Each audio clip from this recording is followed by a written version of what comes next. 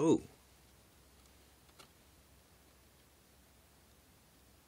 I have never seen her do that before.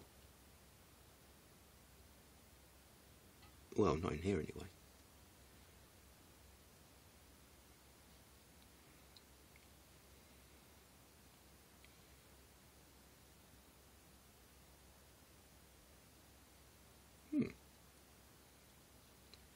She's done this in smaller tubs. That was when I first got her. I put her in a smaller tub while I got her enclosure ready.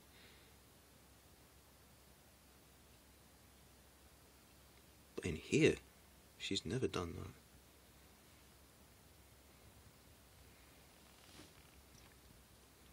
that. Actually,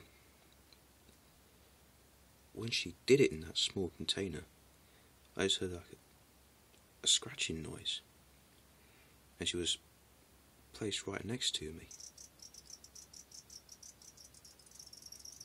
When I heard the scratching, I looked down, and what did I see? I saw two huge fangs. It was actually very surprising.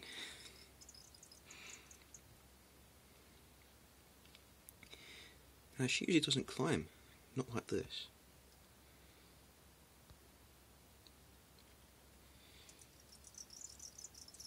She does tend to scale the walls occasionally, leaving some web behind her, but she's never actually shown this behaviour.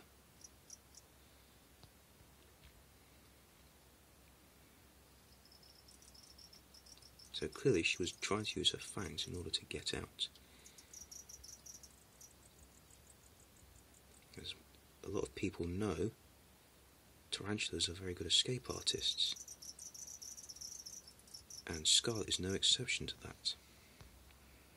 Because in the tub I mentioned before, she actually did try to get out, and she got half of her body through the lid. Of course, as soon as I saw her, she retreated almost immediately. Bear in mind, at this point she was a brand new pet and not exactly cheap. So upon seeing that sight, I thought, oh god, she's going to get hurt. But she didn't get hurt.